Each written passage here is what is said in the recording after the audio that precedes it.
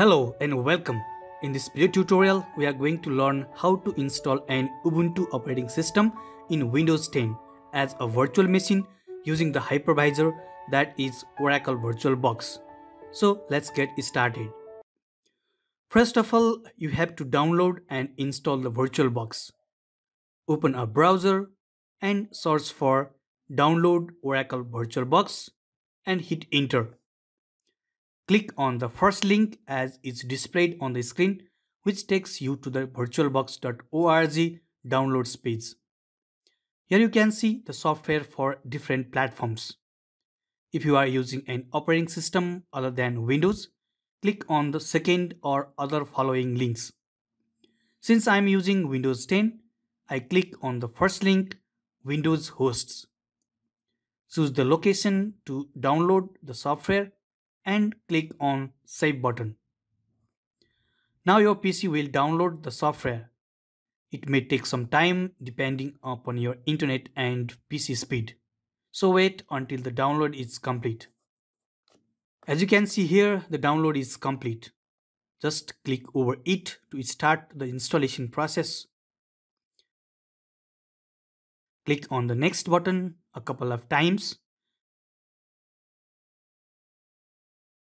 Here click on S and click on Install button. Click on Install if you get a prompt like this. Now you can just click on Finish and start the Oracle VM VirtualBox, or you can just uncheck the box to manually start the VirtualBox and click on Finish. On the desktop, double click on the desktop icon of the VirtualBox to open it. Next, we should download the ISO image file of the OS which we are going to install. So on the browser, in the new tab, just type download Ubuntu ISO file. Click on the first link which takes you to the Ubuntu ISO file download page. We are going to install the latest version of Ubuntu for desktop or laptop. So click on the download button. It will automatically download the file and save in a location where you specify. It's a huge file, so it may take some time to complete the download depending on your internet speed. We will be back once the download is complete. Welcome back. The ISO image file of the Ubuntu Linux is complete now. So let's continue the installation process. Just press Ctrl and J keys to open Chrome Downloads. Click on the Show in folder. Here we have the ISO image file. Now let's go to the VirtualBox. To create a new virtual machine, click on this new icon or click on the machine menu and click on New. Give the name of the virtual machine.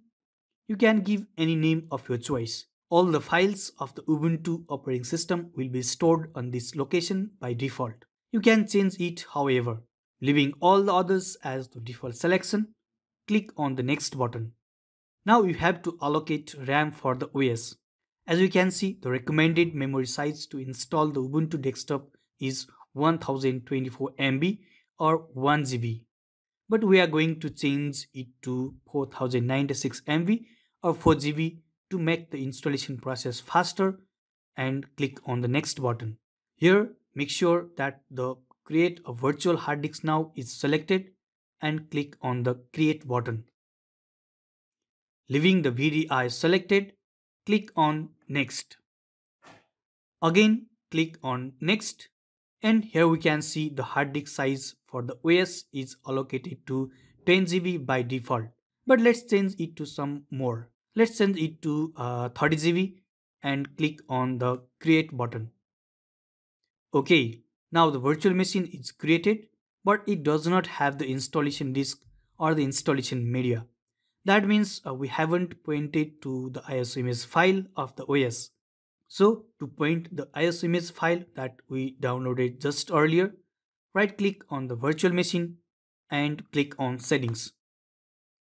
Click on the Storage, click on Empty click on the CD icon's down arrow and click on choose or create a virtual optical disk. If you see the ISO image file already listed here, just click on it.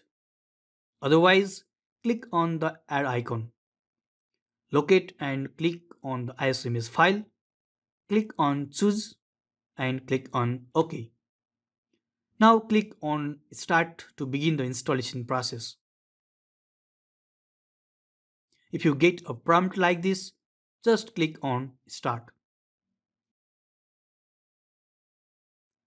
Here you can just press Ctrl C to skip the disk checking process. Select your language and click on install Ubuntu. You can just click on the continue button and change the language later after it is installed. Here you have different options to choose. If you select the normal installations, web browsers, utilities and these things will be installed. But if you select minimal installation, only web browser and basic utilities will be installed and there are other options as well. As we need to install the full-fledged OS, we select the normal installation. Now you can continue choosing the erase disk and install the Ubuntu option selected, as it will only erase the hard disks we created while creating the virtual machine.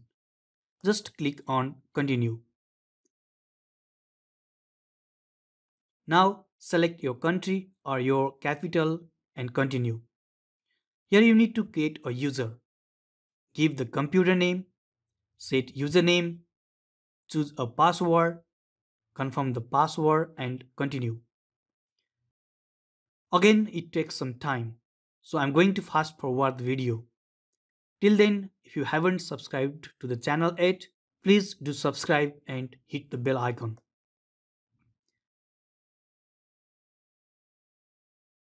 Okay, the installation is complete and thank you for subscribing the channel. Now you need to restart the virtual machine in order to use the new installations. Click on Restart Now button.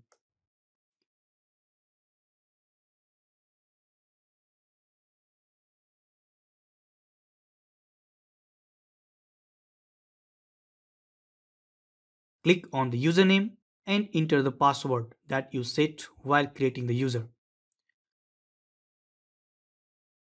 We are logged into the Ubuntu. Just click on skip buttons to skip these steps since we don't require them now.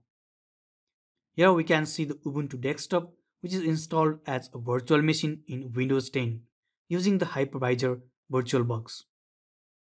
Now let's work to get it full screen. Click on the View menu and click on Full Screen Mode. Click on the Switch button. Still, we can't get the full screen. We have a short trick to get Ubuntu on full screen mode on the VirtualBOX. Just click on this icon with dots, search for settings and click on it.